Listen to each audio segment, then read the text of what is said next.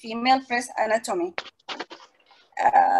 As you know, to know what is abnormal, definitely, we need to know what is normal first. And let us go together through the breast anatomy and try to understand what is the normal structures of the breast anatomy and how it's appear on imaging, and why we should know that the related, the adjacent structures, and because definitely we would like to know if there is breast cancer, how it is spread and extend to the adjacent structures, and how we could appreciate this on imaging as early as possible and help the patients and the clinicians for the diagnosis and management of the patients. Okay.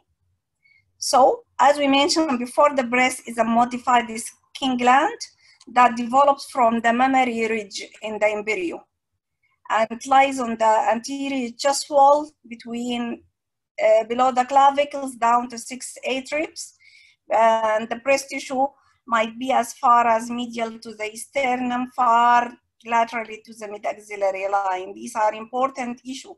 We should know it. And breast tissue is frequently found in the axilla, occasionally reaching the apex. All these, it has the clinical significance.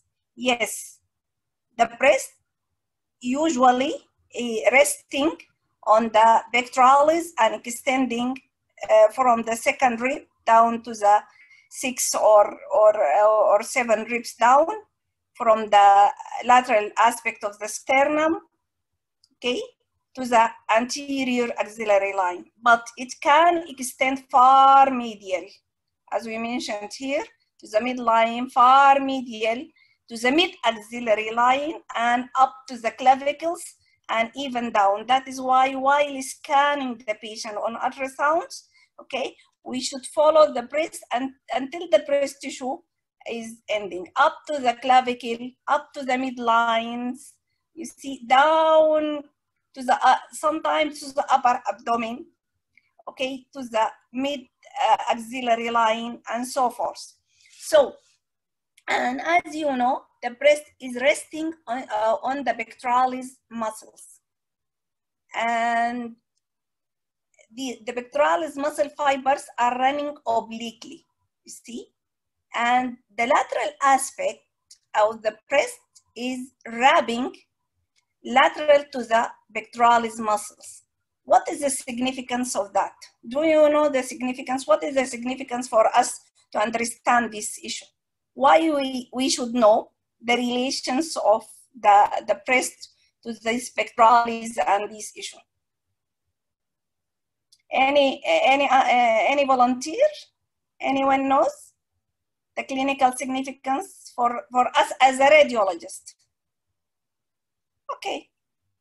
So while we are doing mammography, so we are doing mediolateral oblique rather than true lateral. See, by doing mediolateral oblique or oblique lateral rather than true lateral, we are following the axis of the pectoralis. We ensure that this part of the breast is being included into the image. So it is important for us to know the breast, you see, here is resting into the pectoralis and the relation to the pectoralis and relation to the other muscles. And below the pectoralis here is the serratus, serratus anterior. The lower third is resting onto the serrator anterior. Laterally, you see lateral border is anterior axillary line, and here is latissimus dorsi, you see, and superior, as we mentioned, and inferior here. This is the inframammary ridge or inframammary line, you see, inframammary fold, I mean. Usually it's about the 6/7 rib, and we mentioned medially into the sternum. So, okay.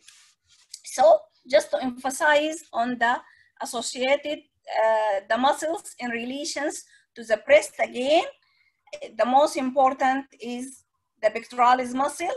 2/3 of the breast is resting onto the pectoralis, while the lower third is resting here into the serratus anterior. And this is important if the posterior breast cancer, it will be close to these muscles and can directly infiltrate these muscles. We have to know it while interpreting breast imaging, okay? And laterally here, this is the latissimus dorsi, you see, at the mid-axillary lines. And inferiorly and medially here, there is external oblique and the rectus abdominis muscles. And sometimes this is after mastectomy, they are using these muscles, the latissimus dorsi and these rectus muscles in doing a flap, okay, and autologous reconstruction of the breast. We have to know the relations. Also, we need to know what is the tail of Spence.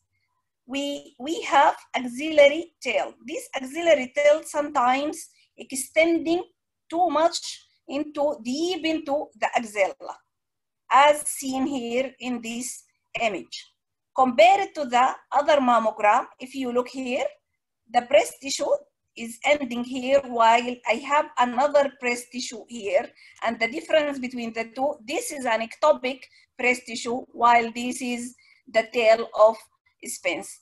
And here on mammography, it's okay. We're trying to cover it as a whole. Also during doing breast ultrasound, you have to pass your transducer continuously without interruptions until the breast tissue, you see, is completed. Then go to, up to the axilla, you see, to make sure there is no interruptions between the breast apex and the axillary breast tissue. To make sure if this is the tail of Spence or this an ectopic breast tissue seen into the axilla. And as the ectopic breast tissue we said before, like the regular breast, any changes occur in the regular breast is being occur in the tail of Spence or in this ectopic breast. Regarding the hormonal stimulations, it can be enlarged during pregnancy, can be get palpable, in fibrocystic, can be tender, and also cancer can arise in this part of the breast tissue. It's okay. The breast is a modified cutaneous exocrine gland, as we mentioned before. It composed of skin, subcutaneous tissue, breast parenchyma, and breast stroma. These illustrations of gross anatomy of a female breast. Here the breast is resting into the pectoralis major, underneath to which is pectoralis minor, resting over the chest wall with intercostal muscles and ribs. And here, this is the skin, you see, and the central portion is nipple areolar complex with the ducts passing from the nipple back into the glandular breast of parenchyma embedded into the fat, and these are vessels. Okay. There are two main subsections we want to emphasize on. First is a breast composition and background textures, and the second is a technical issue. Regarding the background textures, we would like to know what is the appearance, okay, of these components of the breast into the imaging. The glandular tissue we mentioned before, but just to repeat again, are radiopaque on mammography, hypoechoic on ultrasound, intermediate to low on MRI. More or less, you see, iso to the muscles on MRI. While both are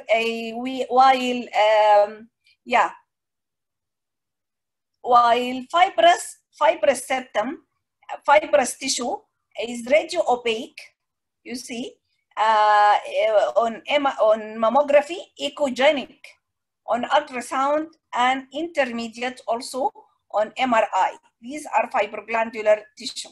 And this is the echogenic lines are fibrous tissue.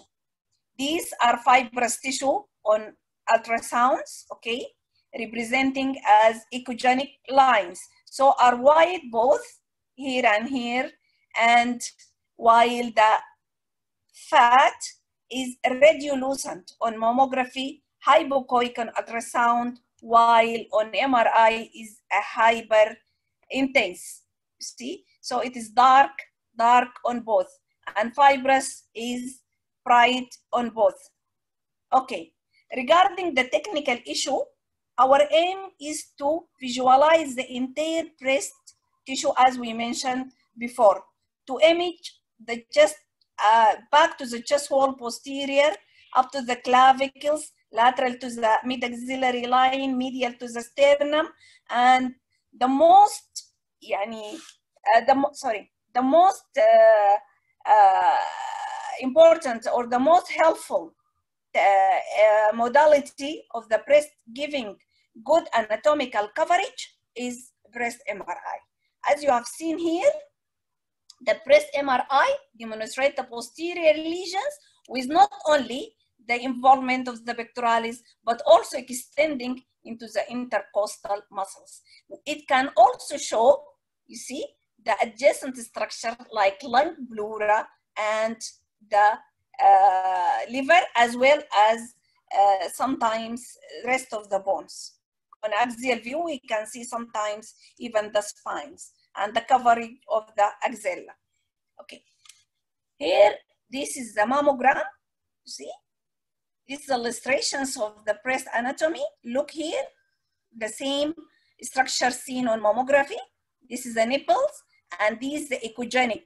This is the bright or the radio opaque lines is the fibrous septum, and the glands, you see, is opaque, and the intervening fat is lucent, the subcutaneous, as well as fat lobule in between the parenchyma and the retromammary fat, and this is the pectoralis muscles.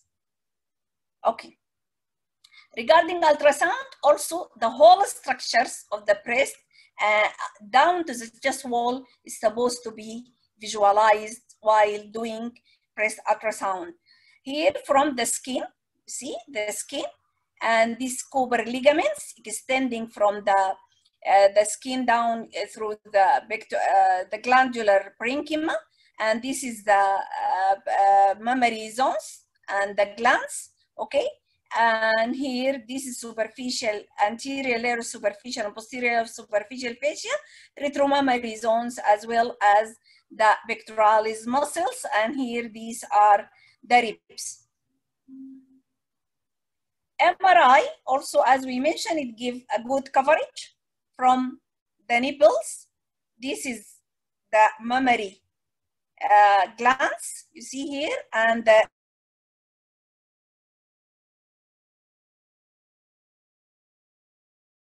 of the internal mammary vessels and the skins in the 3D maximum intensity projection post contrast, and this is what is going on.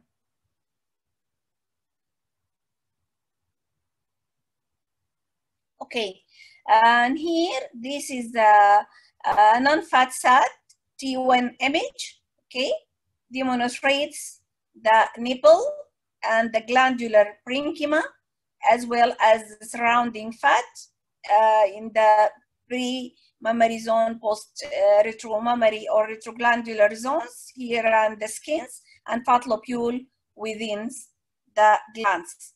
Okay, so we mentioned while describing the anatomy zone, peri-mammary zone and mammary zones, and so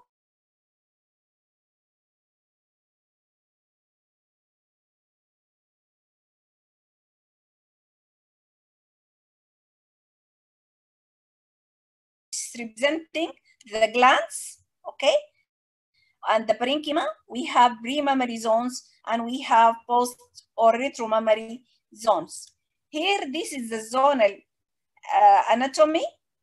You see, the pre-mammary zones just anterior to the glands, between the glands and the skin, and it represents the anterior subcutaneous fat. This is the pre-mammary zones, and this is the mammary zone, see, representing the gland, and here posterior to each is a retromammary zone, also representing just posterior to each is the pectoralis. These are the vessels, the skins. You see the Cooper ligaments, the nipples, and the ductus fat lobule in between the parenchyma. While in a fatty breast, you see, it's difficult to differentiate between the zones because the pre and retromammary zones are fat. When the glandular zones or the mammary zones also fatty, the 3 layers, it will be a fatty. However, here we could appreciate the inframammary fold as one of the important structures, a Cooper ligament, and this is a superiolar nipple. These are vessels and the skin. This is the pectoralis, and here is the lymph nodes. Okay, the mammary zones on ultrasounds, this is the subcutaneous fat. This is the pre-mammary zones, and as we mentioned, the gland is more echogenic. The fibroglandular tissue is echogenic, representing the mammary zones, and posterior to which there is a thin layer of also hypoechoic fatty layers, which is the retromammary layers. It's separable from the underlying pectoralis muscles. But sometimes it's difficult to appreciate all these zones when the parenchyma is thick and occupying the whole breast with paucity of the fat. Here, the subcutaneous fat is minimal, as well as the retromammary fat is also very thin. The breast is almost abutting the pectoralis with very thin layers here, and these are the ribs. Okay. On MRI, as we mentioned before, this is the pre-mammary zones. You see, anterior to the gland, between the skin and the gland. This is the gland, is the mammary zones, and posteriorly is retromammary zones.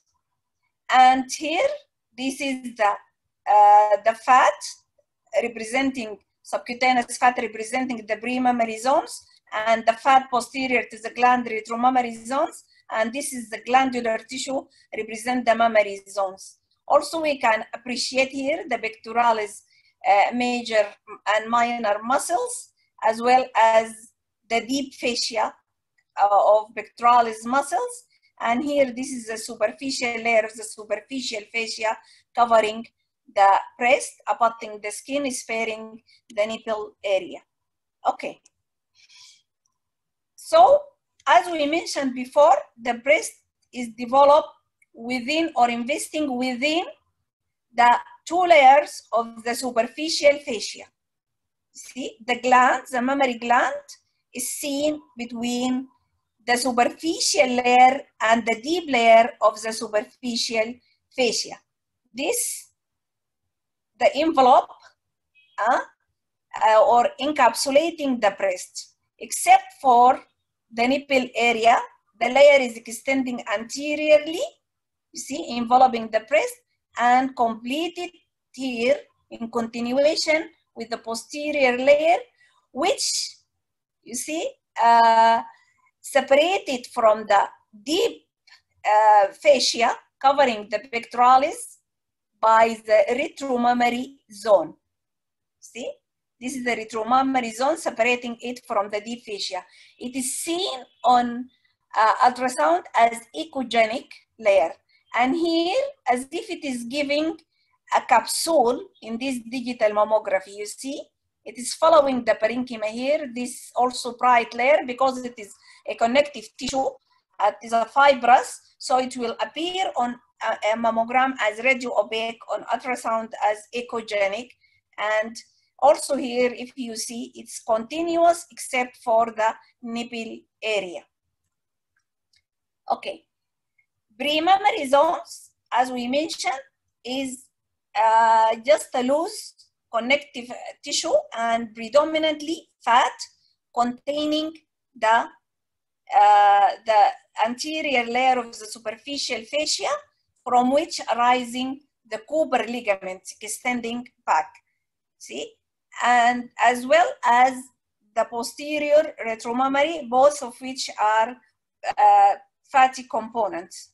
See, although fat, as we mentioned, although the fat in the body, in the whole body is bright, is echogenic, in the fat is appear as low compared with the echogenic stroma, echogenic fibrous fibroglandular tissue.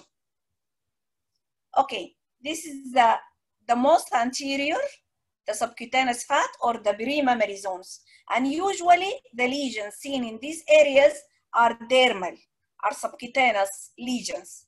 However, sometimes breast lesions and can be visualized here. But from my experience, I noticed that most of the lesions seen in this area, I could appreciate the superficial layer of superficial fascia coming anterior to each, as if is anterior replace breast lesions extending into the subcutaneous. However, sometimes we might find it more anterior in rare cases due to migrations of the breast tissue through the Cooper ligament into these areas. Regarding the breast, the mammary zones, as we mentioned, this is representing the glands.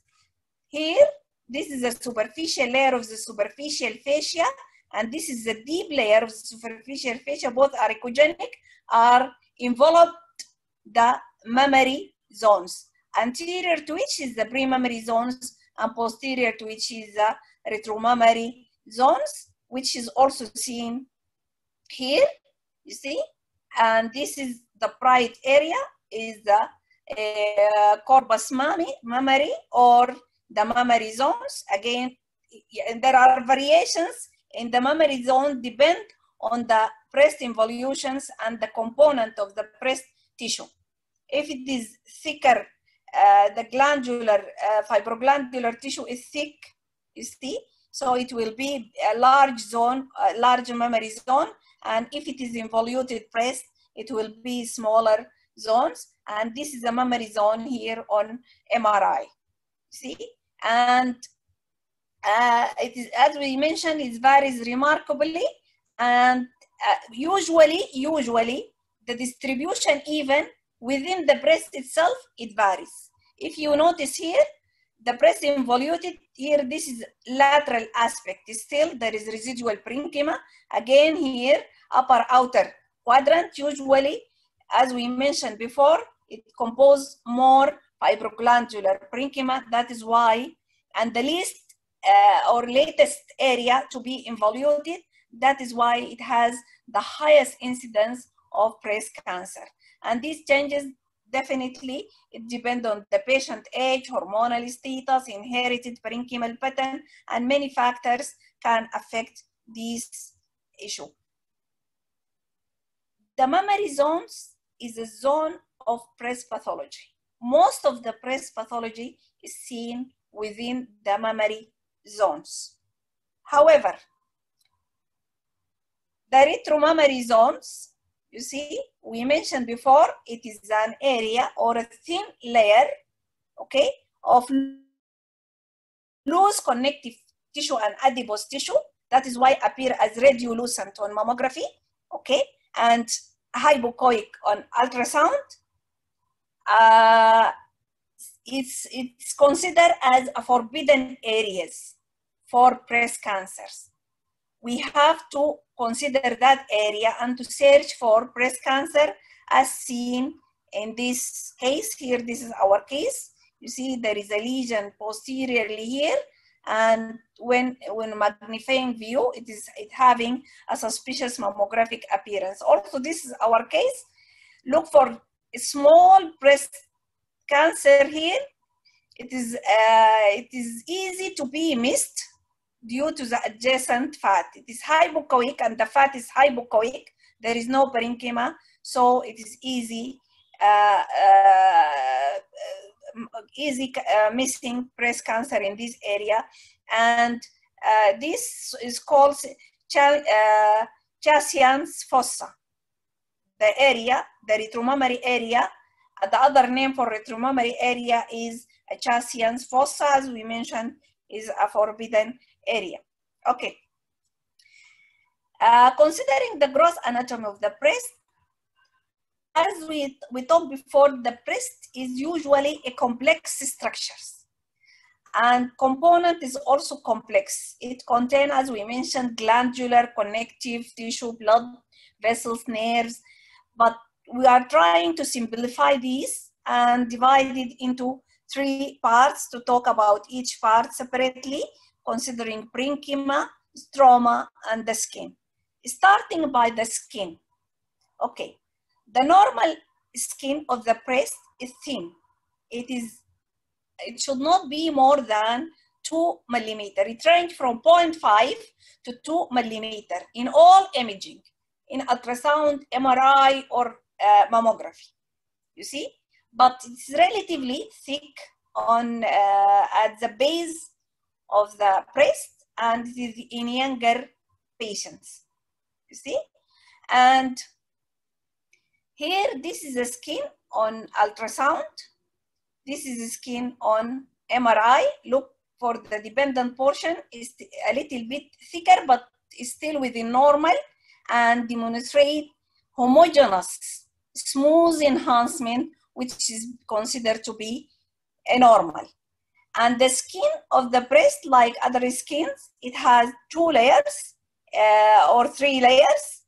The main 2 layers is epidermal layers, which is very thin, superficial. It appears as echogenic lines on here, and it is separated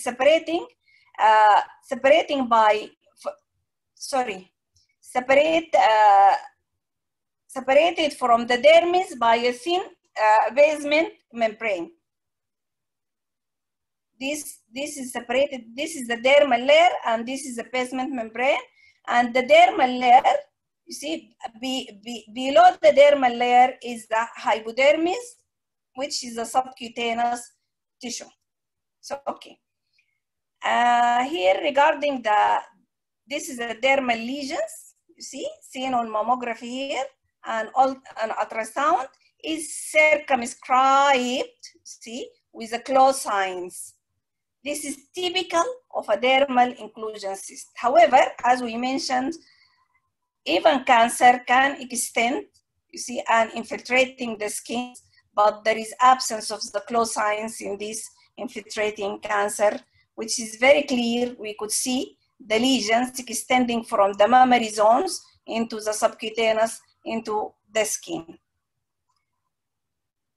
Focal thickening definitely is pathological. Focal area of calcifications, you see, this is dystrophic calcifications, is a pathological, usually seen with the scarring in mammoplasty breast associations, and most of the time is benign due to fat necrosis.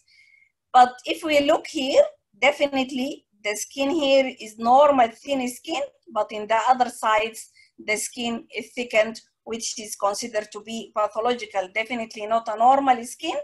And in these examples here, this is normal skin, contralateral breast, definitely the skin is thickened.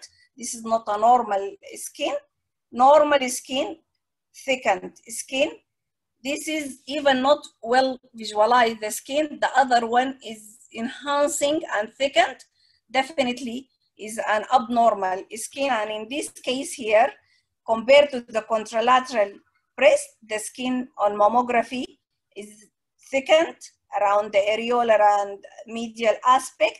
And this is ultrasound for the same patient compared to the left breast to the right breast. Look how the skin here is thickened and losing even the normal anatomic morphology. And even here, not only thickened, but even we could not appreciate the echogenic dermal and hypodermal from dermal and epidermal and hypodermal from the subcutaneous fat. I mean epidermal and dermal echogenic line from the hypodermal subcutaneous fat. There is lack of tissue differentiations and associated with underlying subcutaneous lymphatic dilatations and increased vascularity. Definitely this is pathology and not a normal anatomy. We have to consider variations. See, there is something called cavies of Coppens. These cavies of Coppens representing the hypodermal radiolucency extending into the dermal skin. You see, as seen here, these small hypo or radiolucent on mammography, and this in the magnifying view. If we have seen it, this is not an abnormal, this is a normal variance representing cavies of Coppens. It is about 2 to 3 millimeter radiolucency. And this is here on a mammography specimen, and this on MRI. This is a normal skin enhancement, and there are a small area non-enhancing low signal area here, same representing these normal variants.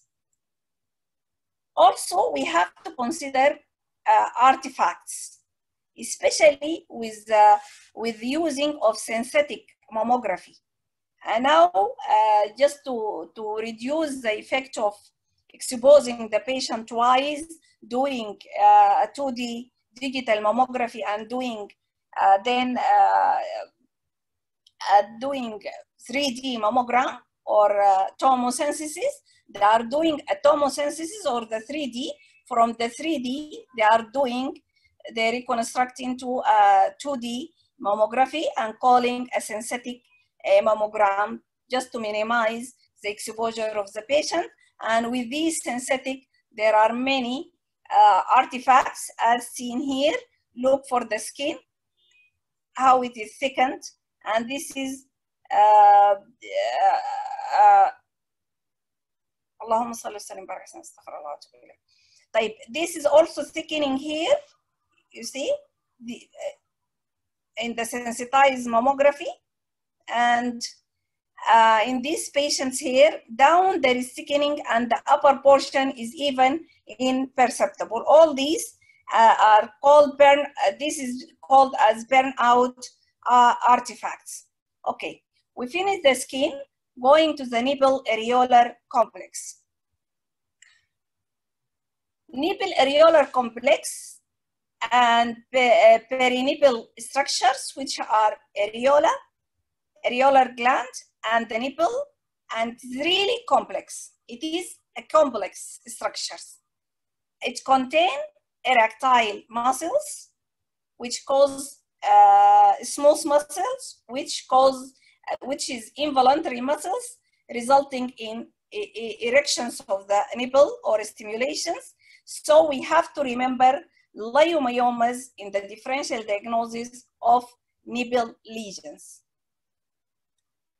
And the nipple and areola are pigmented, you see, and the ducts here are passing in a radial pattern into the nipples.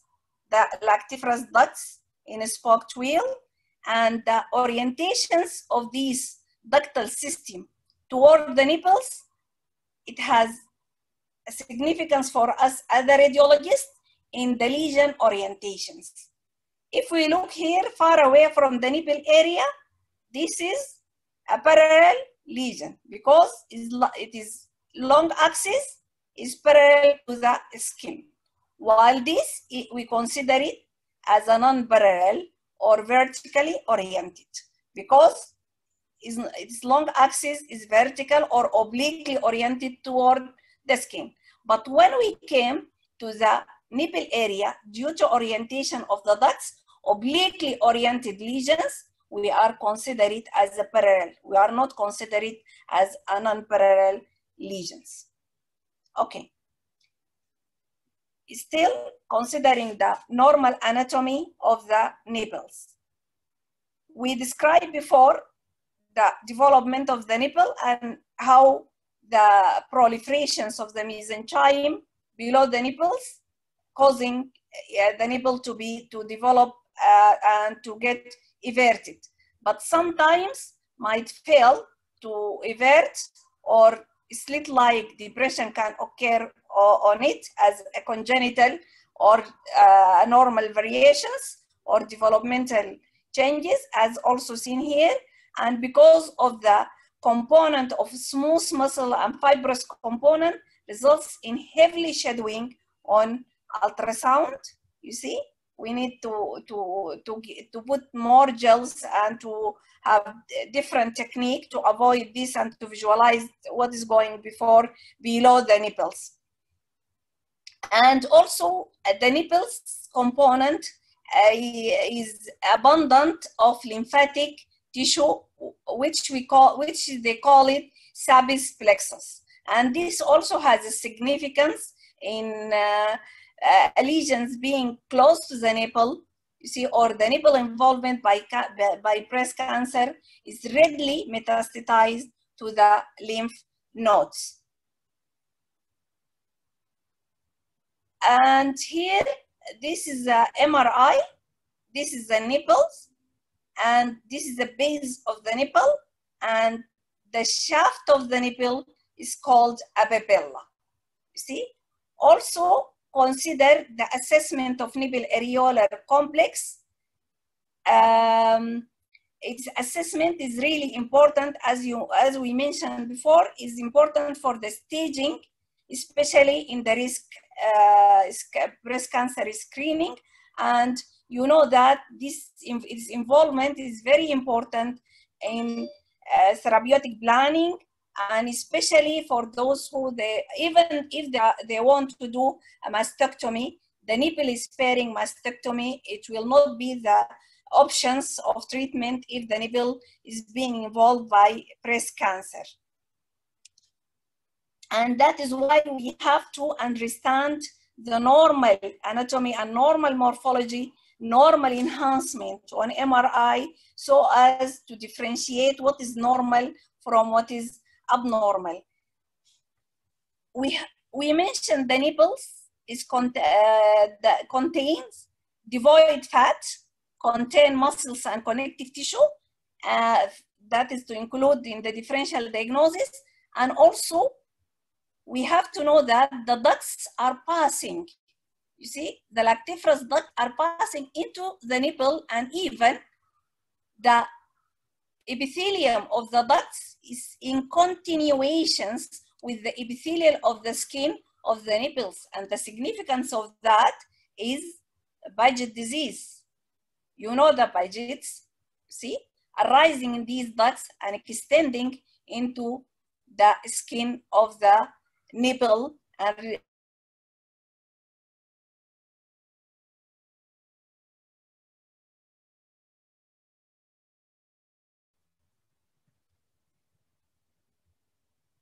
okay, type. The nipple, it should be homogeneous. There is a lesion here within the nipple. It could be related to these ducts, or could be related to the muscles or the connective tissue structures within the nipples. Also for the ducts, and as we mentioned, the ducts, it should not be more than 2 millimeters and should be hypoechoic. There is nothing should be seen within the ducts. Looking at the nipple itself, there is no added density, should be, as is seen here, as if there is a microcalcification seen, but by repeating the image, you see, and clearing this area, it was an artifact rather than a calcification, while in this case, it is a true calcification and nipple is a little bit enlarged, this reflecting a pathological conditions. The nipple should be bilaterally symmetrical, should be seen on profile on a mammogram. If it is not seen in one view, in the other view, it should be seen in profile, and as we mentioned, to be symmetrical. When it is slit-like depressions, we said this is a retracted nipples, you see, but being bilateral symmetrical, this is most likely will be, and there is nothing seen behind, this is most likely it will be a developmental. On ultrasound, nipple is really challenging, challenging. If we start by this, it looks like a mass-like. It looks like a pseudomass. It looks like not hypoechoic with shadowing and this. But when we compare with the mammogram, look how it was perfect. Factual is not a real one. Here, this is two examples. You see the nipple look like a pseudo mass, as well as in these lesions. While here we could appreciate the nipple itself, so it is a little bit flattened at the level of the skin. You see, not inverted, but it's flattened, but there is a true lesion definitely seen within the nipples. And in these examples, the nipple is retracted here. You see, asymmetrically retracted, and there is abundant signal echoes, vascular echoes seen within, and definitely this is a pathological nipples. The nipple, as we mentioned, there are variations, and it can be everted, it can be flattened, it can be inverted. These inverted nipples on MRI simulating or mimicking and enhancing mass. It can be malpositioned. In this mammogram here, the nipple malpositions giving apparent small lesions. When repeating the mammogram here, this is a marker, it's seen the nipple in profile. Another MRI here, this is spurious findings due to malpositions of the nipple itself, like on mammography, showing the nipple within the breast tissue as a pseudo mass. The nipple morphology, mostly in 75%, it's been everted. However, it can be flattened and occasionally can be inverted. So inversions, congenital inversions with benign findings, usually reducible. If we are doing the ultrasound, you might find it is being re-everted in positions. You see, while physiological usually fixed and usually is asymmetrical, and congenital nipple usually bilateral, but in some percent, like 13%, can be a unilateral, and inverted nipple sometimes, as we mentioned here, can mimic a lesion or a mass. Okay, on MRI, these are bilateral, everted, normal enhancing nipples. See, symmetrical is really important. Symmetrical enhancement is important. When we see normal, symmetrical size, symmetrical enhancement, everted nipples, mostly these are a benign findings or a normal findings. And the enhancement, this enhancing superficial enhancement is a normal MRI findings, and rarely can be extending into the areolar area, but when we see this, it is usually seen in both sides. And there is zone here of non-enhancement. We call it non-enhancement zone. It has to be present if there is internal enhancement. You see, to say this is a normal enhancement, we need to see these zones, and the enhancement can be patchy. The internal enhancement can be patchy or can be linear, see? But definitely, this is asymmetrical enhancement. It's involving the base, it is continuous, is enlarging the nipples, see? Compare the two sides, asymmetric size, asymmetric enhancement, not following the routine, the usual pattern of normal enhancement. In a case of 32-year-old lady with presented with history of family history of breast cancer, and that was the presentations for her malignancy, okay, picked by MRI. And this is also another patient of breast cancer. You see extending ductal carcinoma in situ, extending down into the nipple here. This is definitely, the continuation is obvious, and this is abnormal nipple enhancement, and this is not a candidate for nipple sparing mastectomy. Okay, considering the nipple areolar complex, the Montgomery gland is part of an important issue we have to mention. From my experience, is really common usual problem in coming to radiology department.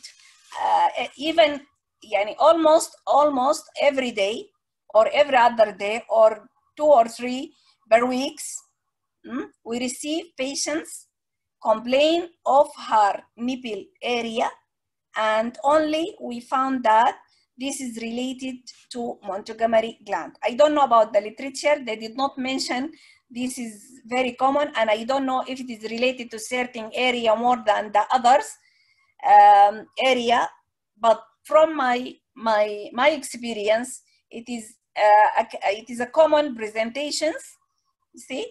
And these Montgomery glands are sebaceous, are a modified sebaceous gland, considered as intermediate stage between mammary or milk gland and sweat gland, because it contains a small amount of milk. So this is not the exact function of which its function is containing a lubricant materials that contain even antibacterial agents.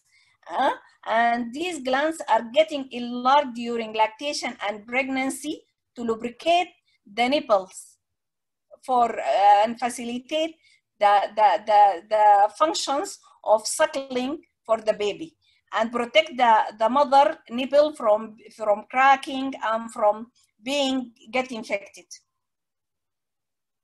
However, these glands by itself, you see, sometimes it is ducts get blocked. It can be blocked, you see, and get inflamed.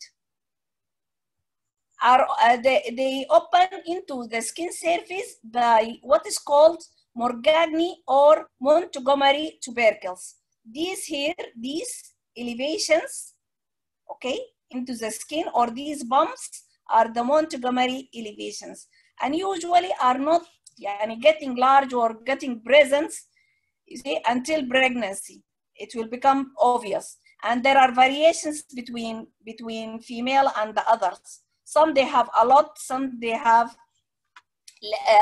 little of these, and they usually range from 4 to 25 on each side of the breast.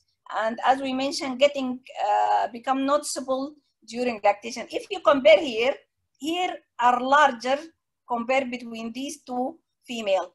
And if you see here, there is bright discharge from this due to milk. Tiny milk can be discharging from this Montgomery gland, and even if it gets infected, can result in periareolar abscess, as in our case seen here. Okay, we finished the skin and nipple areolar complex, going to breast parenchyma. And the parenchyma, it represents, as we mentioned, represent the glands. It forms mainly of the lactiferous ducts, okay? Here, these are the lactiferous ducts going back into segmental, subsegmental ducts, ending into acini or alveoli, forming the lobules. Okay. There are each breast having about 15 to 20 lobes or sections. So we have about 15 to 20 lactiferous ducts going toward the nipples. And these larger ducts, okay, dividing into segmental, subsegmentals, and going back, okay, to terminate in the terminal ductal lobular unit or the acini. So we have many sections. Here we have many sections, and the sections, these are lobes. The lobes containing hundreds and hundreds lobules, okay? And the lobules contains multiple acini and alveoli, which are the factory of the milk. And these sections are embedded into the breast stroma and separated by the Cooper ligament or the fibrous septum. The ducts, the lactiferous ducts going toward the nipples is getting large here, forming the lactiferous sinus. And rarely this lactiferous sinus can be more superficial and rarely can be palpable. She might, the lady, she might palpate this lactiferous sinus, but this is not a usual presentations. And it should not be more than 3 millimeter, and the ducts, it should not be more than 2 millimeter. And it should be echo-free, containing fluid, not containing any echogenic materials or hypoechoic materials. These are examples of the ducts. This is a ducts, okay, lactiferous ducts, and its branching arborizations, but it's all within the normal caliber. This is a normal ductogram. This is also normal ductogram, but this tiny nodule due to a lobular plush, normal plush due to pushing the contrast, more contrast, or with pressure. The contrast pushed with pressure. But this MRI here representing a dilated ducts, you see, and this also mammogram with multiple dilated ducts due to ductectasia. Again, this is mammogram with a dilated ducts. Same patient on ultrasound, demonstrate multiple dilated but echo-free. So this is just a ductectasia, simple ductectasia, while the ducts here containing internal echoes. So definitely this is this is a complicated type of ductectasia, not a simple ductectasia. This even size-wise is abnormal, and abnormal, more complicated by internal echogenic materials and the presence of increased vascularity even in the periductal area, considered an abnormality or pathological in this case of a periductal mastitis. And in the other patients here, this is a duct is dilated, considered abnormal on mammogram, and the corresponding ultrasound demonstrate intraductal material with intraductal vascular echo, signify this is to be a soft tissue in a case of papilloma. So the only normal is this ductogram, while the remaining are considered abnormal. So we have to know the normal to differentiate what is abnormal.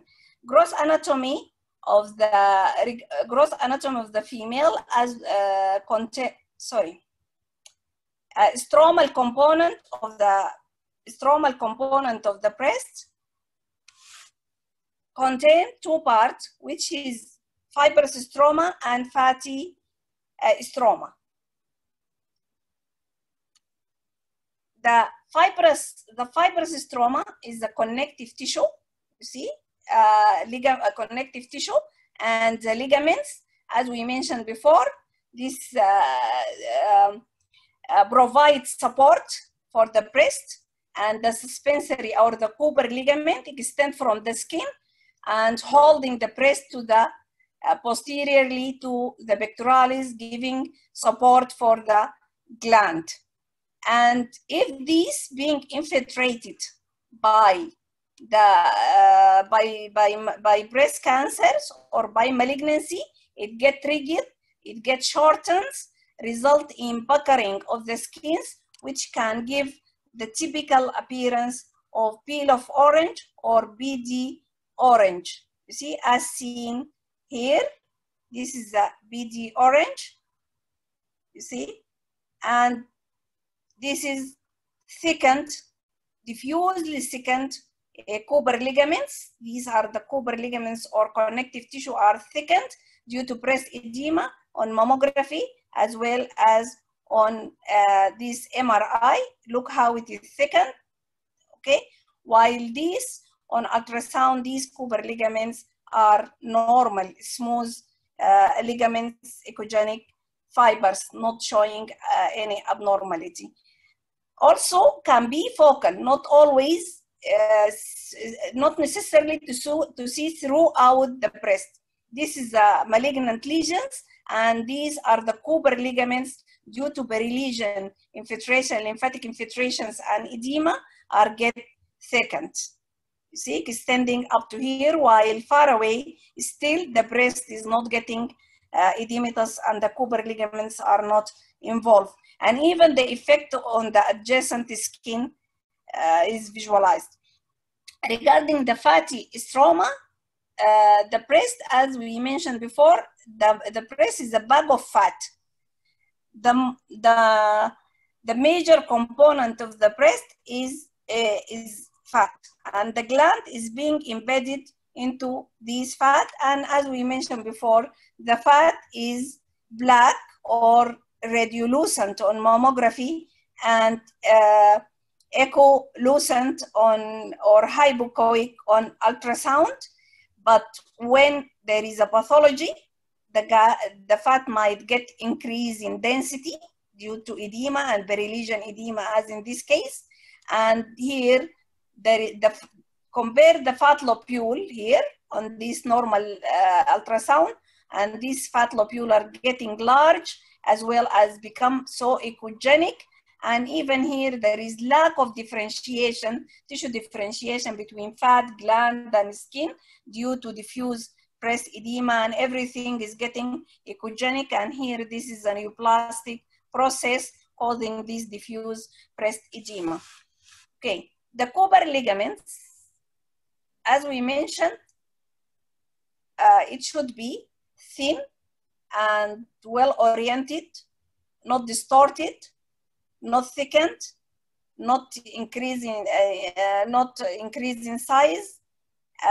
This is normal Cooper ligament. These are the Cooper ligament in illustrations. These are Cooper ligaments here on mammography. These are Cooper ligaments, normal.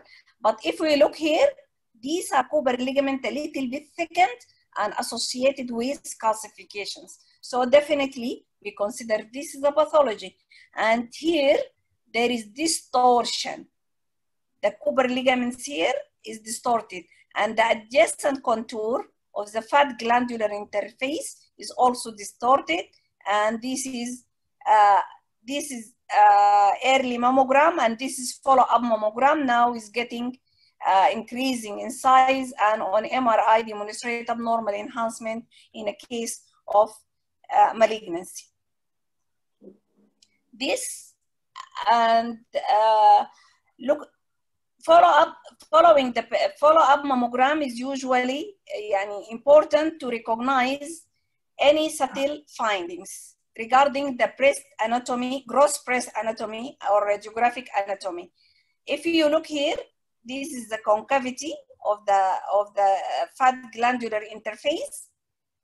In the follow-up, there is a slight bulge here, and in 1 year follow-up, and another follow-up, look for the bulge.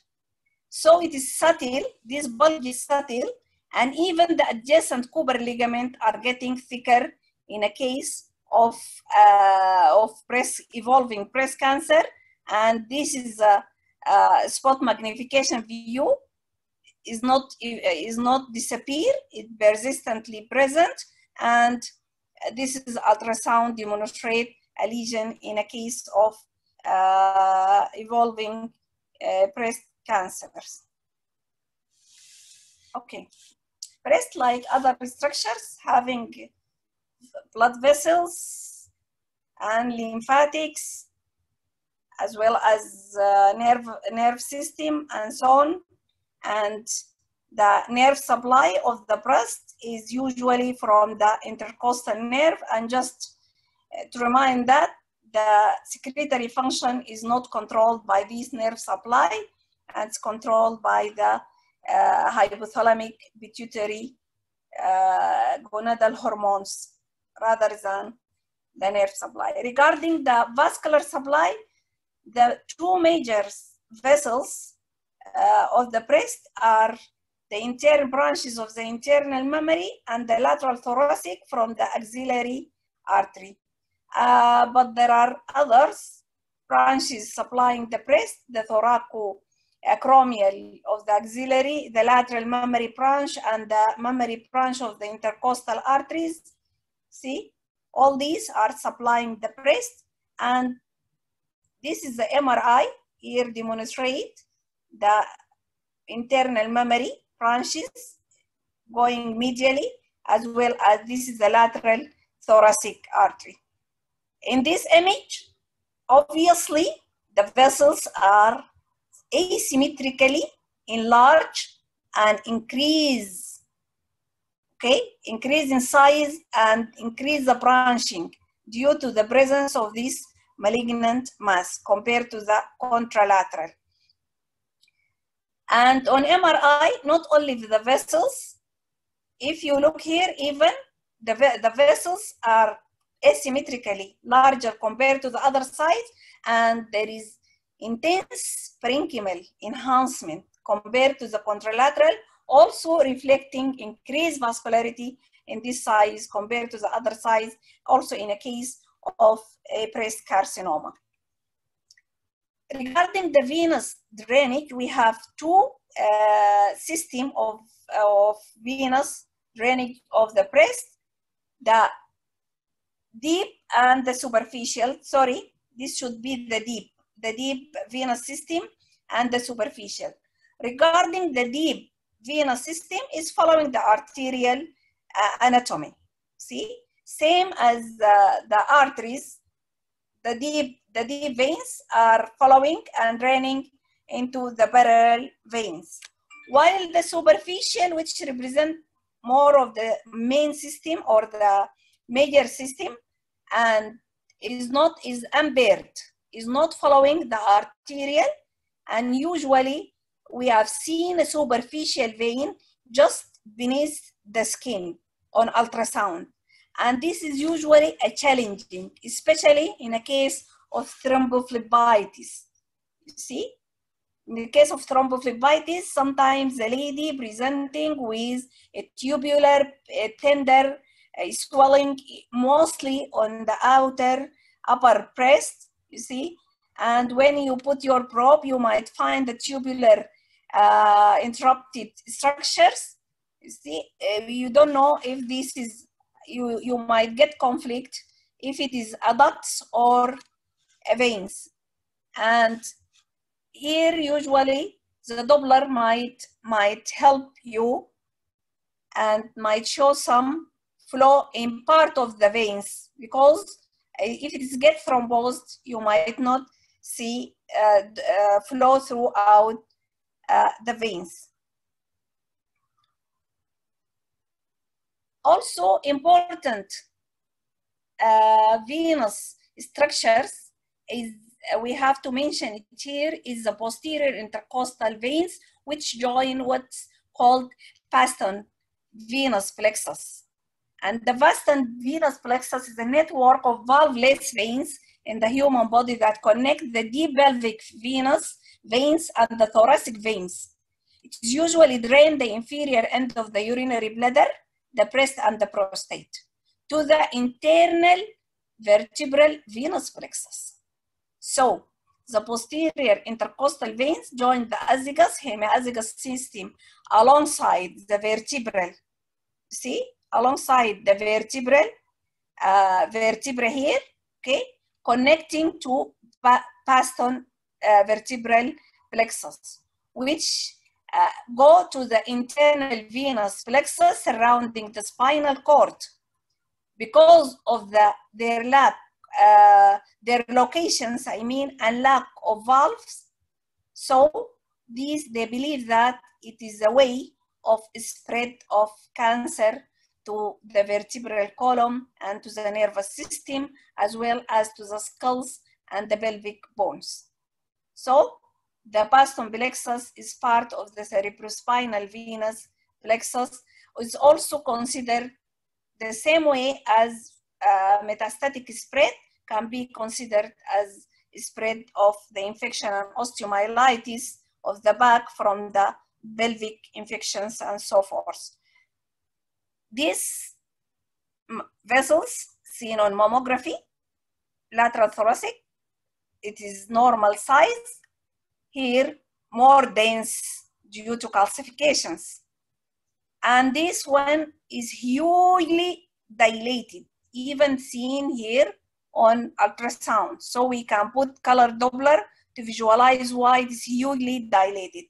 There is a lot of differential diagnosis for these dilatations regarding if it is either local process, okay, dilated due to underlying pathology in the breast and the blood supply is increasing and new vascularity, or due to vascular anomaly itself, but most of the time is related to the more central venous obstructions. Like superior vena cava obstruction can also result in enlargement of the breast vein as part of the chest wall venous collaterals and this issue, and also due to engorgement, central engorgement or chest pathology. Sometimes we might find the breast is becoming edematous, and it will result in a challenging, if it is this edema is related to venous problem or lymphatic problem, central or systemic, whatever, or due to an inflammatory carcinoma, especially because we could not appreciate or we could not find definite mass or pathology within the breast. And this case here is a thrombophlebitis, you see, with a dilated vein seen on mammogram as well as on ultrasound. Okay, the most important part is the lymphatic system. And it is really of great clinical importance. Why? Because the lymph node involvement is the main prognostic factor, and independent of other factors like tumor size or these, for predicting overall survival and progression-free survival. Nodal status also influence the therapeutic indications, and the tumor involvement of axillary node is an indication to neoadjuvant chemotherapy. Supraclavicular indication for radiation therapy. The absence of clinical nodal involvement and allow to consider option for sentinel node, see, procedures, and therapy avoiding unnecessarily surgical sections if the sentinel node is negative. Okay, so the main lymphatic drainage of the breast is known to be toward the axilla. And so, look here, it's going toward the axilla. In these illustrations, we have many levels here. Level 1, 2, 3, we have to understand, and we have seen here directions of the lymphatics. So here, this is the axilla. We have seen here colored This is pectoralis major, pectoralis minor. Again, on the sagittal view, pectoralis major, pectoralis minor. And this is pectoralis minor on coronal, separating level 3 from this level 1, and so on. Let us go through these one by one to understand. Before that, look here for these examples, see, of axillary invasions on PET scanning. In the first example A, this is level 1, see, external to the pectoralis minor, corresponding to TNM stage N1. This invasion of level 1, external to pectoralis, and level 2, posterior to pectoralis, corresponding to TNM stage 1 if loose node. If are clinically fixed, it will be stage N2. Okay, see, this is the pectoralis. This is lateral and this is medial. So we are talking about level 1 and level 3. So corresponding TNM N3. Ipsilateral supraclavicular, TNM N3. So it is really important to describe the nodal involvement by locations, by levels. Which nodes is being involved? It will change the stage, okay, of disease process, and definitely changing the stage will reflect for the therapeutic selections. Okay, let us go for the pectoralis and the 3 levels of the nodes. There are many levels of, there are many groups of lymph nodes in the pectoralis named by what and so, but for us, okay, this is the most important to describe the 3 levels and the Rotter's node, okay, from oncology and surgical point of view. Just simplify things, these are the most important. This is the pectoralis minor. We said before, the importance or the significance or relation of the muscles to the breast, though the pectoralis minor is not directly in contact with the breast, it is behind the pectoralis major, but here it has so important clinical significance because the levels of the lymphatics is being related to the orientation or locations of the pectoralis minor. If it is lateral and inferior to it, which it is level 1. If it is behind the pectoralis minor, it is level 2. And if it is superior medial to which it is level 3. Here in cross-sectional anatomy, this might be CT or MRI. Look here. This is the pectoralis major and this is the pectoralis minor. Lateral to which is level 1, medial to which is level 3, posterior to which is level 2. In between the 2 pectoralis is the interpectoral or the Rotter node. Okay, this is ultrasound here. This is pectoralis major and pectoralis minor. Okay, pectoralis major, pectoralis minor. So this is lateral and this is medial. We have level 1 and we have level 3. And obviously these are malignant lymph node. Here, again, we have level 1. No, this is medial here. This is level 3 and this is posterior level 2. And this is supraclavicular lymph node, malignant lymph node. And this even retrosternal.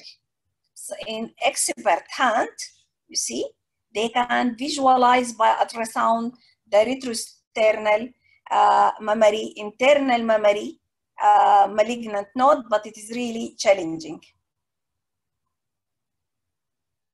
Okay.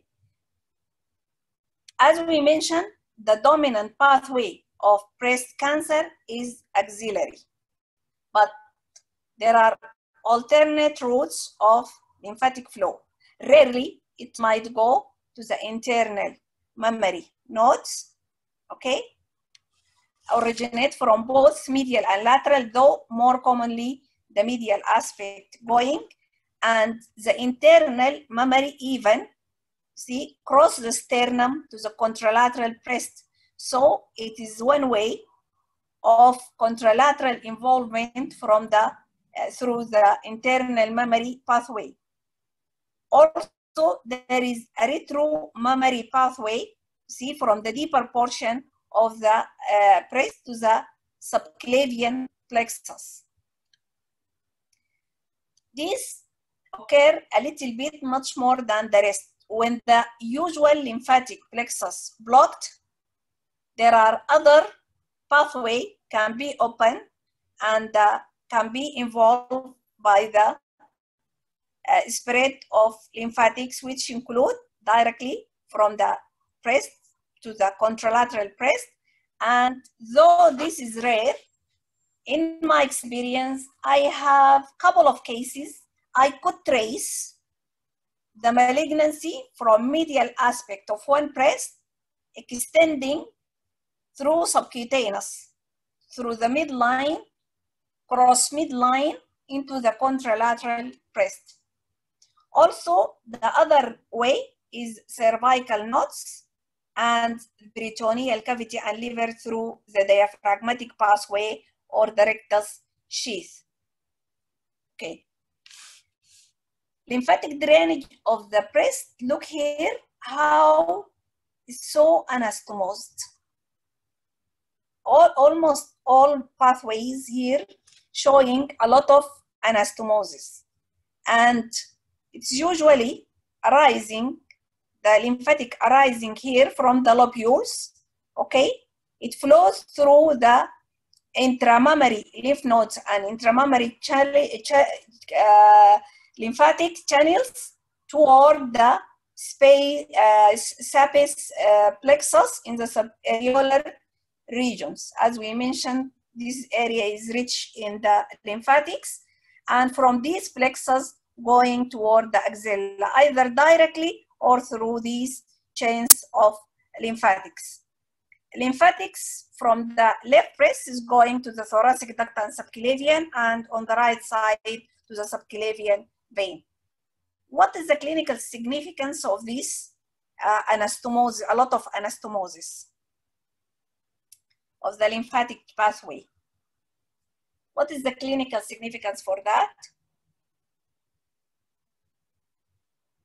Any volunteer? Okay. This, we can expect a sentinel node to be located outside the axilla, which is the lymph node, which is defined as the first lymph node draining the tumor site. So it might be outside the axilla. And the development of lymphatic mapping is really essential for visualizing these drainage pattern, and as we mentioned, for prognostic and therapeutic purposes. Okay, as we mentioned, the breast going to the axilla, level 1, level 2, level 3, just to make it simple, these levels, and sometimes infraclavicular node considered part of level 3. From there, going to supraclav, you see, and here, this is the internal mammary. And as we mentioned here, these are anastomos, even this internal mammary can go through the vessels, go up into the supraclavicular regions. So we have group of lymph nodes of interest. We have to look at intramammary lymph node. In case of malignancy, sometimes we can notice that there is a malignant node or can be involved by the disease process when it is present intramammary or present on imaging. I mean, the axillary lymph node, the 3 levels, 1, 2, and 3, the Roters ligament, the Roters nodes, I mean, sorry, the supraclavicular and the internal mammary, contralateral, and diaphragmatic nodes. Okay. So we know the pathway and the nodes, the interested nodes expected to be involved by the disease. We want to know when we say these nodes is involved or not. Starting by the ultrasound, which giving a high sensitivity and specificity over the mammography and the clinical in evaluations of the lymphadenopathy. This here, an long axis and short axis of an axillary lymph node. In a short axis seen as a C shape, as seen here, and long axis it has a reniform or an oval shape with a central, hyper-echoic hilum, and this is the echogenic capsules and part of the cortex, and this is hypo or isoechoic cortex. And here we have to mention that when it is hypoechoic, it is isoechoic, sometimes it's difficult to be visualized within the axilla. You need to use the harmonics, okay, to help the visualizations of the lymph nodes. So by harmonic, it might get a little bit hypo and could be differentiated from the adjacent fat of the axilla. And if we look here in both, the cortex is uniform and thin. It is less than 3 millimeter, considered to be normal. 3 millimeter and above, we have to consider it as pathological. Okay, we have to know the anatomy, detailed anatomy of the lymph node to understand the involvement of the lymph node by the disease process. The lymph node look like the kidney. It has the kidney shape. See, it has the hilum through which the vessels is getting in and the efferent lymphatic vessels getting out. However, the afferents are multiple and getting into the cortex through the capsules. And just beneath the capsules, we have the cortex. And the cortex are two parts. We have superficial, this is part of the cortex, and we have another, a deep part of the cortex, and then the medullary portions. Okay. So it depends how much the cancer cells getting involved, the nibble getting involved the lymph node, coming to the lymph node through one single afferent or multiple afferent vessels. In this case here, is getting through one afferent vessels into the subcapsular sinusoids, going into the insides in the cortical sinusoids. Here within the cortex, these are the lymphoid follicles, okay, and getting deep into the deep cortex. Then going deep, then till to reach the whole lymph nodes or the hilum and central portions of the lymph nodes. So the morphology is more important in evaluation of lymphatic lymph of axillary lymph nodes or the metastatic lymph node rather than the only the size. Size is not a predictor factors. And also by using the Dopplers, we will see how it can help us. Look here, this is lymph nodes, not much big, but there is irregular cortical thickening. You see, in expense compressing the hilum in a case of malignancy, and this is how it is irregular cortex, you see, and here definitely this is peripheral cortical vascularity, new vascularity signify this is metastatic or pathologic metastatic or malignant lymph node rather than just reactive lymph nodes, though this lymph node demonstrate homogeneous or uniform cortical thickness, and still there is a peripheral fatty hilum, but look for the vascularity. This new vascularity signifies this is a malignant lymph nodes. This is not a normal lymph nodes. And here, look for the late morphology. This is the same lymph node. Follow up. It was in the short axis and long axis. Then is getting in the long axis, getting more circular, and then losing its normal shape, normal textures, no even residual fatty hilum, and even losing the capsules and infiltrating into the adjacent structures. So this is definitely malignant lymph node. This is our patients, bilateral reactive lymph nodes. Look, yes, there is cortical thickening, however, is uniform cortical thickening, which still could appreciate some fatty hilum.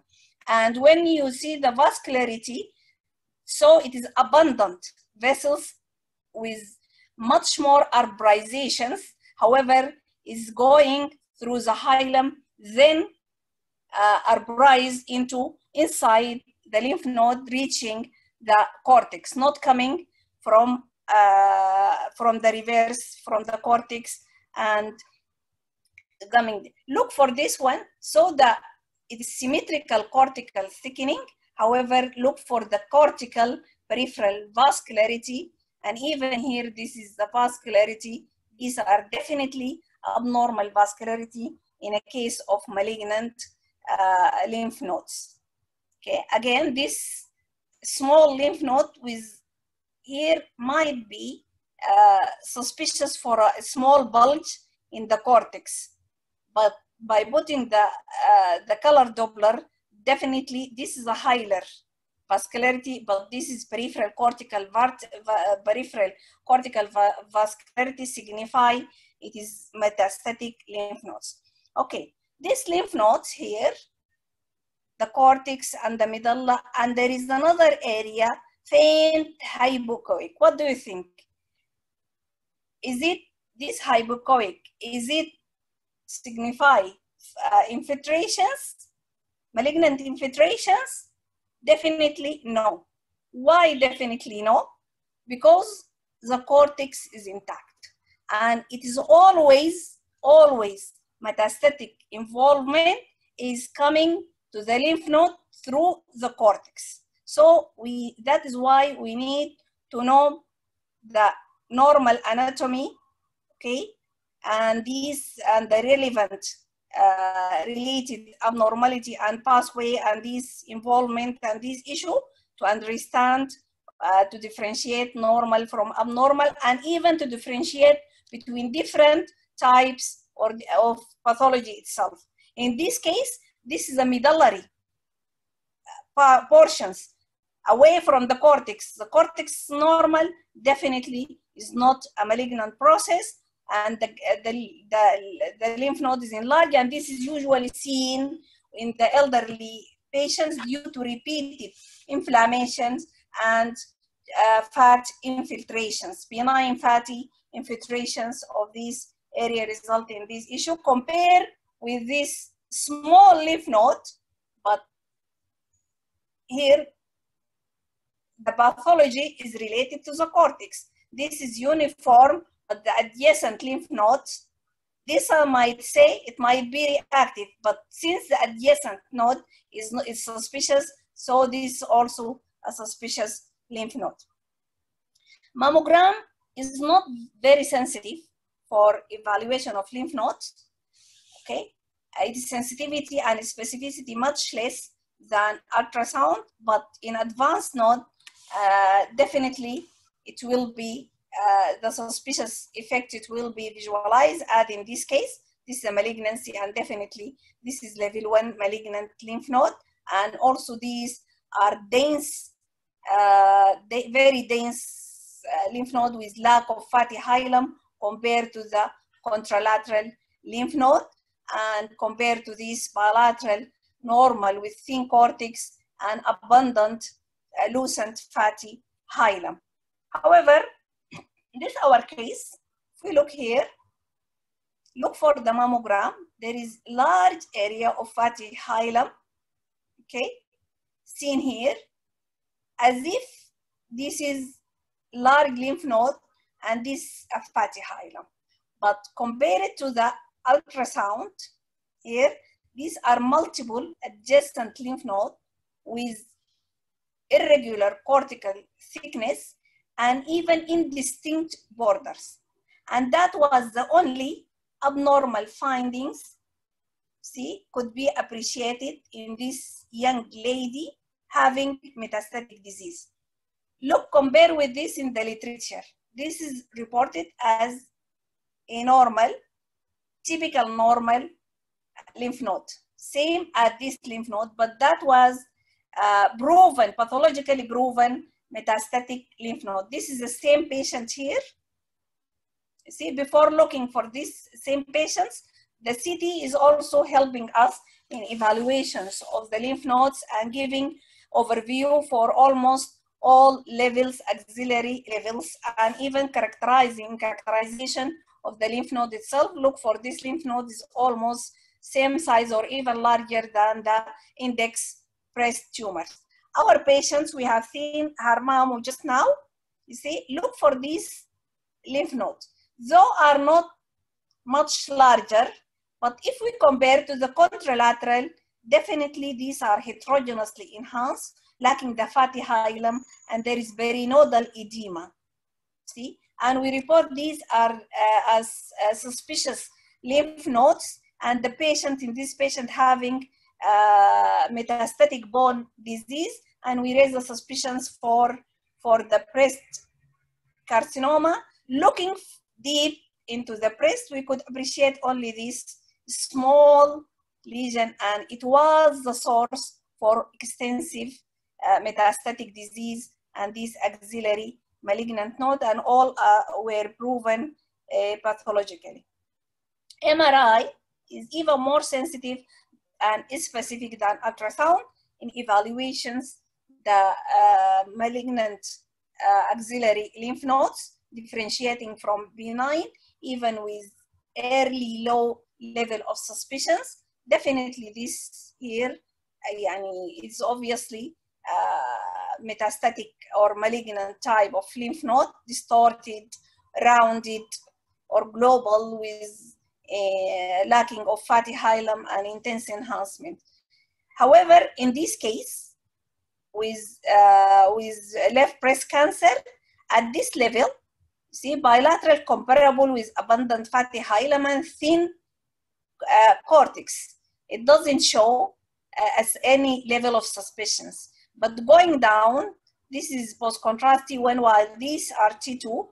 Definitely, these are asymmetric compared to the other sides with some cortical thickness, and this was suspicious and proven to be neoplastic or metastatic lymph nodes.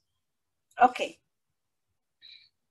This pectoralis minor, pectoralis majors, you see, and the chest wall. So we are dealing with which level? We are dealing with which level of lymph node? And this is the same patients here. Huh? Level 2. Which level? No volunteer? Level 2. Level is posterior to the pectoralis, so it will be level 2. No answer? Level 2. Okay. It will be level 2. We said lateral to the pectoralis is level 1. Pectoralis minor. Posterior to the pectoralis minor is level 2. And medial to the pectoralis minor is level 3. Okay. So here, this is the pectoral group, vessels. And this is the lymph node on ultrasound. This medial aspect, here is lateral. And this the lymph node, this is the vessels. Here, this is the pectoralis minor. So this is not the lymph node. This is not lymph node. The lymph node are here. So it is, this is the thickest part of the pectoralis. So, and this is the shoulder. So this, it will be level. These are external, are lateral. So this, it will be level 1. Okay, this is level 1. And what about this one? Which level? Level 2. Anyone would like to answer? Any volunteer? Level 2. This is posterior. If we look for the structures, what are these? What are these structures? This Level post 2. contrast study T1. These are the ribs, and this is the intercostals Internal muscles. memory lymph So nodes, this level is, 3. it will be, this is the breast, and this it will be internal mammary vessels. Yes. So this Level lymph 3. node definitely will be Level 3. the internal mammary node. See? And the other one, this one is axillary lymph node. Okay. So in large lymph nodes, and they mentioned that metastasis to internal mammary lymph node in the presence of axillary, they consider it N3, or and it will change the stage to stage 3C. Okay. What about this case? This, the lymph node here, very large lymph node, and look for the lesion itself, very small lesions. What is your explanation for this? Or why very small lesions giving this huge axillary lymph nodes? The metastasis is larger than the lesion itself. So it's early metastasized. Why it is early metastasized? Look for the location of the lesions. It is in the retroareolar region. It's close to the nipple areolar complex, where the abundant lymphatic system, and so early metastasis. Okay. What about these patients? This extensive malignant process within the breast, the CT, this is level 1, and this is level 3, and this is hepatic metastasis. So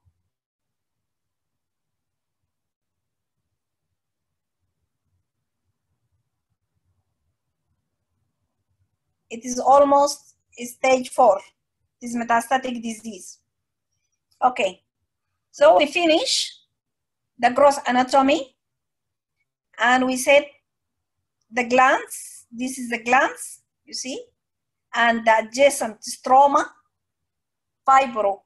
fibroglandular, representing the mammographic hyper or radio opaque structures, and lucent area, the intervening fats. Okay, and we mentioned that the breast composed of about 15 to 25 lobes or functional unit, more or less separated by fibrous septa or the Cooper ligaments, and within each lobes we have many lobules, hundreds and hundreds lobules, and the lobules contain small units. Okay, these small units we call it alveoli or the acini. See, the smallest unit is acini, and representing the functional part or the factory of the milk, and these the ducts are arranged into spokes wheel going toward the nipple. Okay, And if you look here, the ducts, central ducts, are going direct to the chest wall, while the others are going into the radial patterns. And previously they mentioned that these segmental ducts, segmental and subsegmental ducts, are interdigitating, and they believe, before they believe that are interconnecting, but current studies dispute this anastomotic effect, and they mention that are only interdigitating due to lack of true anatomical separation. Yes, there is septation, there is fibrous septum, there is Cooper ligament passing between the lobes and even between the lobules, but it is not a true anatomical boundaries between these segments. And the segmental ductal structures are passing from one segment to the other segments. So, okay, going more toward the microscopic structures of the breast, we talk about the ducts, the lactiferous ducts. We said that the lactiferous ducts, then it get branched into segmental and subsegmental, and these subsegmental going into smaller ductules. And these ductules forming, these ductules representing the alveoli, and collectively the cluster of these forming what is called a lobule. And as we mentioned early in the development of the breast, we said rudimentary breast start intrauterine by developing only ductal system. But at pubertal period, due to hormonal stimulations, these ductal branchings getting complex, developing more complex organogenesis or more complex ductal formations, and then formations of these terminal duct lobular unit. So what is terminal duct lobular unit? It's this area of lobules or cluster of alveoli, and within these alveoli there is intralobular terminal ducts. See, intraductal terminal, and these are drained into extraductal terminal ducts.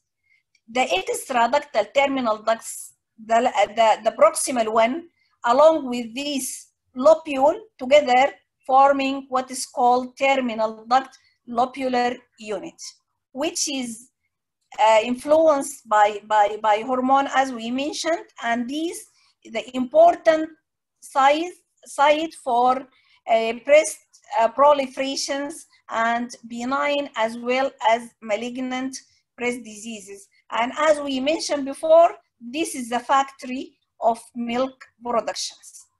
See, this is the factory of the milk productions. And if you note here, you notice that this lobule is surrounding by this color representing a special type or a specialized type of connective tissue stroma containing capillaries. All this, it has a significance regarding the breast pathology. And since this development of influence of the hormones and developments of more lobular duct, terminal duct lobular units occur during pregnancy, the theory describes that there are stem cells at these terminal ducts responsible for the formations of these terminal duct lobular unit, and since occur repeatedly during pregnancy, it might stay up to 60%, and they consider these might be a precursor for a breast cancer development also. Okay, during pregnancy, look for the terminal duct lobular unit and the surrounding stroma of a normal lady, non-lactating lady, and see it here during lactation, how it's getting proliferating and enlarge both the stroma as well as the epithelial portions. Okay, so going more microscopically, into these structures. This is a duct, and these are lobules. You see the ducts, and this is a lobule. If we are taking this here, this is the acini, this is the acinus, the ducts, the lumen, and this is the acinus. So there are two layers of epithelial cells. The inner layer, call it the luminal cells, which is the secretory cells secreting the milk, and the outer layer is the myoepithelial cells, which is the basal, considered to be the basal myoepithelial cells, which is the smooth muscles responsible for the ejections of the milk, okay? And the outer layer is the basement membrane, which is not interrupted, and this determines the differentiation between the in situ carcinoma, you see, which does not passing outside the base membrane, to the invasive cancer, which infiltrating into the basement membrane. And the presence of these multiple types of cell system cells, ductal and lobular cells also form of luminal cells as well, myoepithelial cells, reflecting the cancer heterogeneity in terms of cell origin. Okay, the terminal duct lobular unit, we said, is the commonest place for the formations for the benign as well as breast cancers. And breast carcinoma, DCIS, lobular fibroadenomas, and phylloides, breast cyst, epicrine metaplasia, adenoses, fibrocystic, all these are occur at the terminal duct lobular units. And here, this at the level of terminal duct lobular unit, look for this is a normal, while this here is a cyst. And these examples of different types of pathology, while the papilloma usually arising in the main ducts, you see, and ductal hyperplasia also is a ductal lesions here, but the fibrocystic and fibroadenoma, sclerosing, and DC are at the level of the terminal duct lobular units. These examples, ductogram, you see, demonstrate dilated ducts, but the peripheral terminal duct lobular units doesn't show any abnormality on this ductogram. This is again a dilated duct with internal lesions, demonstrate vascularity in a case of intraductal papilloma. Going further, the ductogram here demonstrates these small contrast, rounded or oval areas of contrast flush into the terminal duct lobular unit, but are small, are tiny, are not enlarged, just due to flush of contrast due to pressure. It represents normal terminal duct lobular unit, while this terminal duct lobular unit in the other examples, look how it is dilated in a case of a fibrocystic disease. And here, this is a normal, but are numerous, are a lot of terminal duct lobular units. That is why looking as if it is dense mammogram, but it is a ductogram, and there are numerous terminal duct lobular unit, more glandular breast, but these still within 2 millimeter or less in diameter, representing a normal terminal duct lobular unit.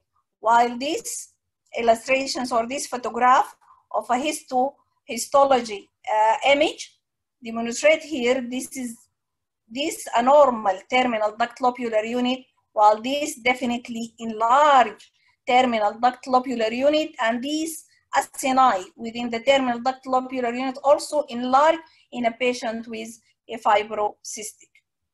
Okay, What is your observation just regarding the gross anatomy of the breast in this case? Just we are trying to apply the gross anatomy on breast imaging. What is your observations, huh? Volunteer, Suhair is not there?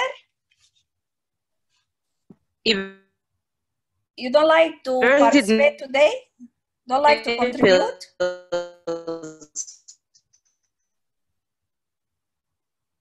Hello?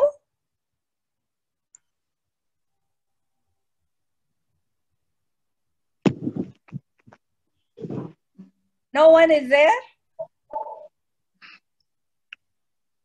Okay. So, this is obviously here, we have asymmetry. The right breast is significantly smaller not in profile, compared to the left breast.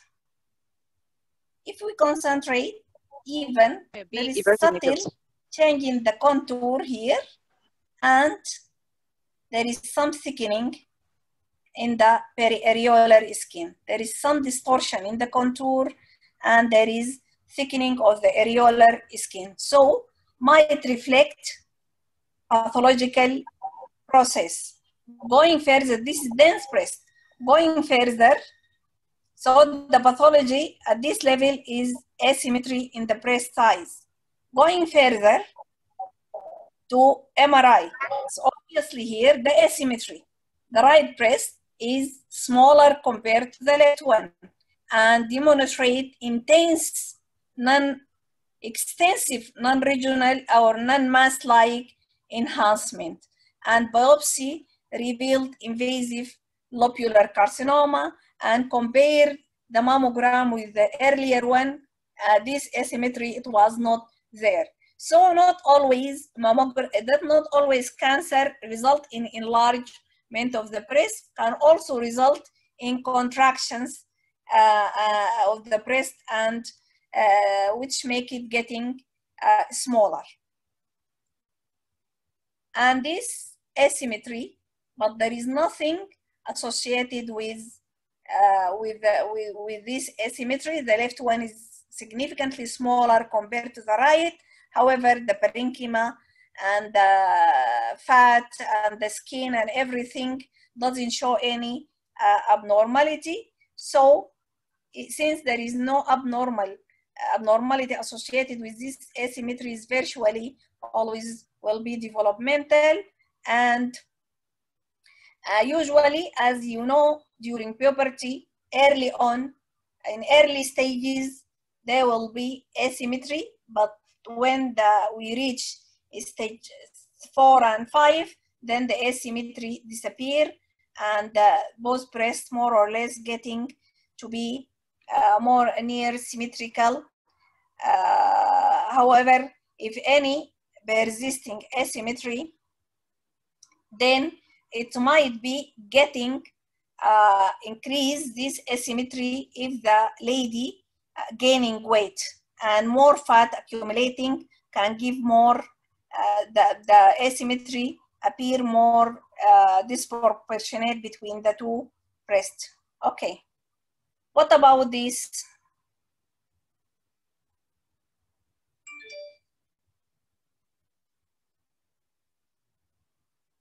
This is skin lesions. No one is there?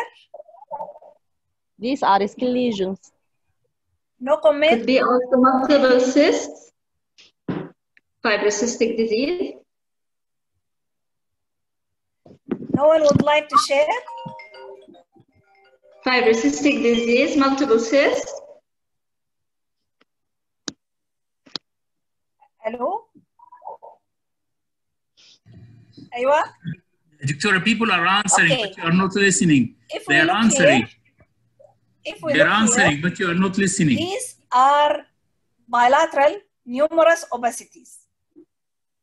But looking carefully, some of these lesions are related to the skin. So are superficials, are skin lesions. This, because it is 2D, are the skin lesion are projecting over the breast, and even here projecting over the axilla. In a case of multiple skin lesions reflecting what? Neurofibromatosis. Neurofibromatosis. Okay. But the challenge is here. Within these multiple lesions, there is an speculated lesion here, which represents a carcinoma. So, in neurofibromatosis 1, there is increased risk of breast cancer by factor of 5 over the general populations. Okay, this is a neurofibromatosis with breast cancer. In conclusion, we talk about the breast anatomy, gross anatomy, resting over the pectoralis, relation to the adjacent structures and muscles, and the breast covered, invested within the superficial layer of superficial fascia covered by the skin. We talk about the nipple areolar complex, the ducts going back, forming the glands or lobules. You see, these are the ducts here, and these are the lobules, and the lobules contain also ducts, okay?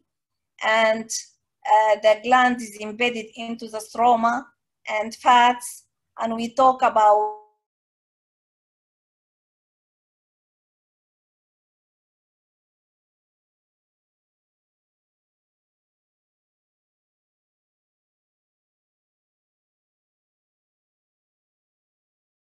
conveys into extralobular terminal ducts, then going toward the lactiferous ducts, and multiple lactiferous ducts reflecting the underlying breast segments, which about 15 to 20 are conveyed to the nipple area, and we differentiate some of the normal and abnormal breast changes. And at the end, we can say, as with all organs, understanding of anatomy of the breast lead to an enhanced ability to interpret imaging studies. And the breast imaging primarily involves the assessment of morphology of macroscopically visible breast structures. However, basic understanding of the anatomy and histology of the breast and the complex underlying microscopic structures in which changes take place is an important for understanding the pathological process, and all will help in image interpretations. And generally, the radiologists are pattern readers. We are all pattern readers.